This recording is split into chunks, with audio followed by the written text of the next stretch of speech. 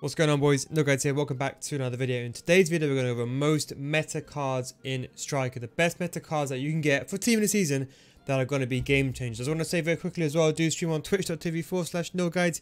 Link is down below in the description. Now, when I go through these players, I'm talking about game changers only. So I'm not talking about some half-assed cards, or let's say some cards that may bring some doubt. I'm talking about top tier, high caliber cards. When team of the season comes around, especially Premier League team of the season, you need to be try hard mode, because that's when everyone's going to be trying, and it's going to be a difficult game. So I'm going to speed through these as fast as I can.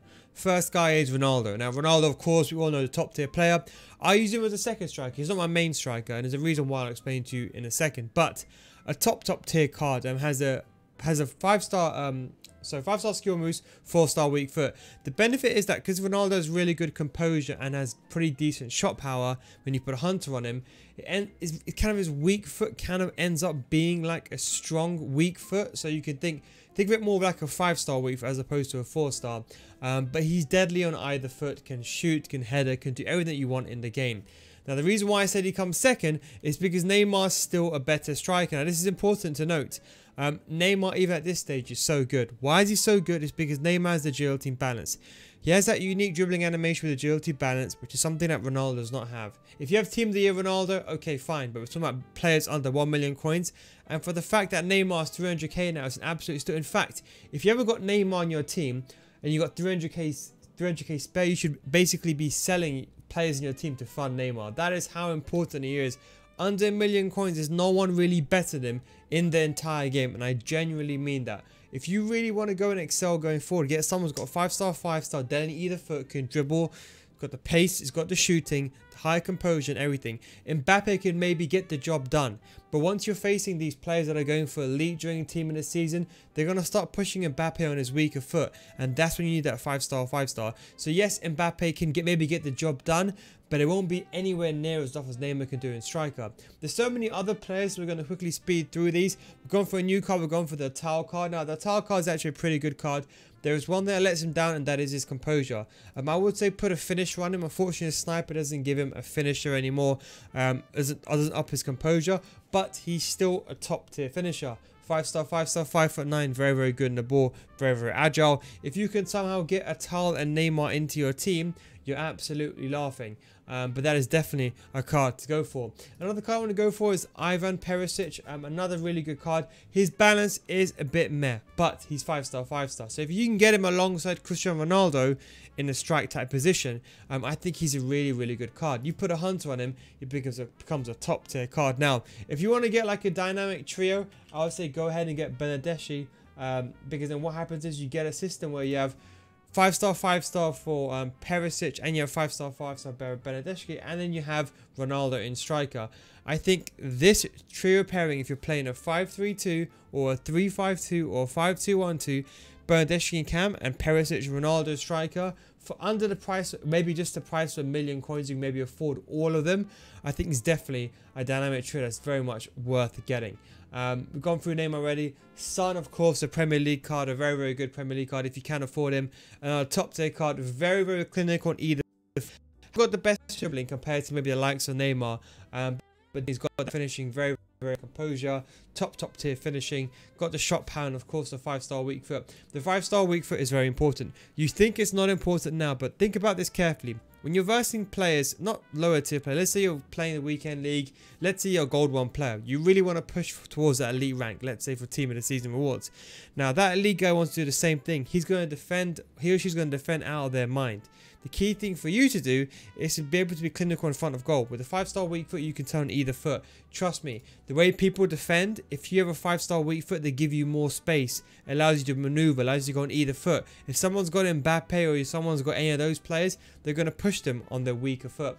Sane is another good card as well. Again, another top tier card. I'll definitely go with a finisher with Sane, just because you want to get that finishing, shot power, and get that agility balance up.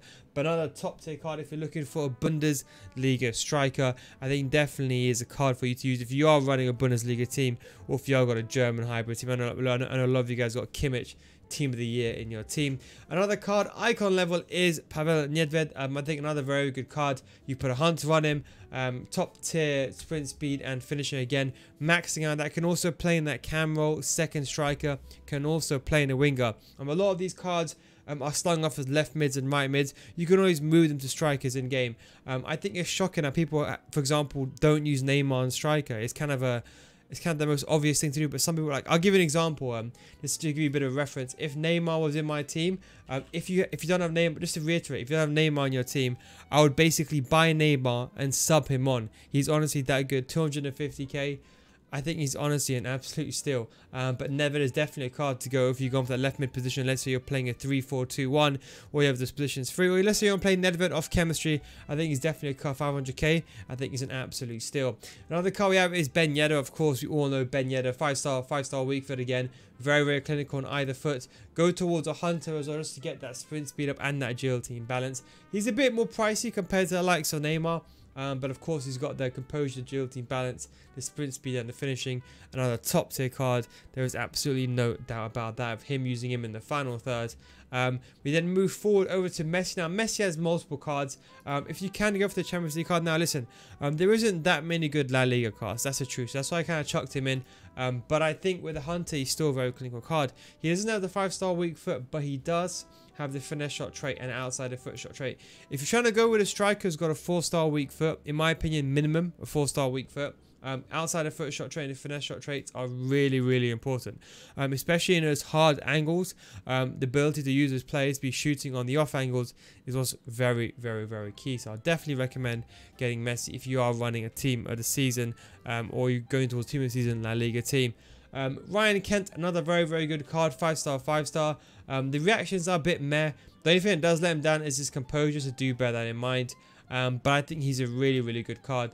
Slap a finisher on him, get his dribbling up, get his agility and balance up, and you get his finishing up. Now the thing is, his reactions aren't that high, so what you can do is you can slap a dead eye on him and forgo the reactions, and that way you get his shot power up. Now the shot power is a bit more important because he does lack that composure, but I do think he's definitely a clinical card if you're going to be linking them together. I know that most players have got this card already as a super sub, but even as a card that you want to bring on as a sub or even as a winger, I think he's definitely a really, really good card. We go along again back to La Liga. We've got Ansu Fati, just under the bridge of 1 million coins, but I think he's definitely a top tier card. I'll definitely go towards a finisher again, just to get his finishing up and to get his shot power maxed out.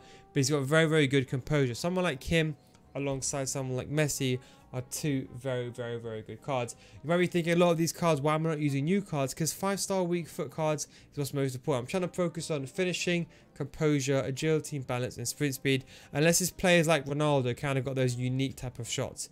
We then go to Raheem Sterling, a Premier League player. There's not that many good Premier League players, I'll be honest. You do have the likes of Richarlison, but his finishing isn't the best.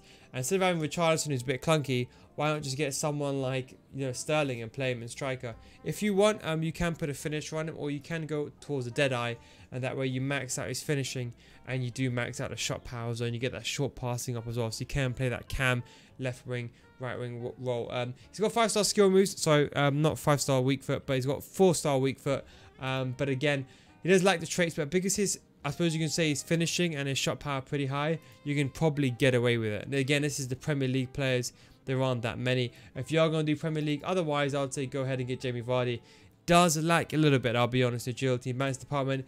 You got to slap a finisher on him. That way you get that agility and balance much, much higher. But of course, the high finishing, high shot power, good agility and balance. But the most important thing is composure here. But I think with a 5-star weak foot, it kind of negates that anyway. So you can shoot on either foot. And from those tough, hard to do angles, they're very easy to score. I've got a video coming soon on how to basically shoot towards goals. A lot of people are, you know, not shooting near post, but we'll kind of go through that. We head towards some of the icons now. I think Prime Dalglish. You can of course do the Prime Dalglish SBC, just a tad bit over budget, but I think Prime Dalglish, another top tier card. You put a hunter on him. Like he speaks for himself. Top tier finishing, top tier shot power, top tier sprint speed, and of course agility, balance, and the composure. I think we all know about Kenny Dalglish already. 5'8", got the perfect height as well. Bucci Gueño, another good card. You can, if you want, get his prime moments. If you can push towards the money, because in that way it's 400k a bit extra. But if you can push with a hunter, I think another exceptional card. You know, agility and balance almost maxed out. Shot power is almost maxed out, and he's got that very, very high composure. Another card is Hour. Now, if you are going for, you know, I know Pirate was a really good card, but that SBC unfortunately is gone. But Hour could actually get a pretty good job done as a second strike or even a cam. So if you're looking towards a player like that, you could definitely go towards that. And if you want to filter these, the best thing I advise you to do is, my best key advice is if you're looking for all these players, my best advice is try to look for someone who's got minimum a 5-star weak foot. I think it's imperative a 5-star weak foot is needed. And if you want to see some other stats, I'd recommend is go towards and fine tune a few other stats. I'll say try to get minimum 80 agility and balance. Of course, some players like Ronaldo won't be excluded because they've got lower than 80 balance, so do bear that in mind. And I'll say finishing, try to get to 85, and you can get the composure. If you can get the composure to 85 as well, and you're going to see we're going to get a good balance all around. So you get that to composure to 85 as well. And you can see under 1 million coins, these are all the cards that you should buy. Again, there isn't that many. Truthfully speaking, there isn't that many good cards that are really worth the money. We do have some few odd players. You know, we've done Dalglish, we've done all the big players. Owen's actually a pretty good card, actually, to be fair. I completely forgot about that. I mentioned him in my meta icon players. But he's a very good card. He does get the 5-star weak foot boost, and he's got 99 finishing. And I think if you put a finisher on him, he is an exceptional card. So I think definitely if you can afford him, I think he's a very good card as well. 5-star weak foot, does have the 3-star skill, but does let him down. And we've gone through most of these cards anyway. But players like Richarlison, yes, he's got the very high finishing. You could argue with that. But then you're kind of stuck with, okay, you put a finisher on him, but you know, if you want him to be proper end game, he's a bit clunky. You know, he's 5'11". He hasn't got the best of sprint speed. Maybe you ideally want someone like, you know, Vardy instead of him. That's how we kind of, you know, negate some of those players out. But we've gone through most of those players. Again, we're talking about top tier players, creme de la creme, under 1 million coins. Of course, everyone can, I would say yes, go ahead and buy Eusebio, but not everyone can afford Eusebio. But that is kind of my meta players. I would say for under 1 million coins, that's definitely worth it towards team of the season. Thanks for watching, guys. Take it easy, and I'll catch you next time. Peace out.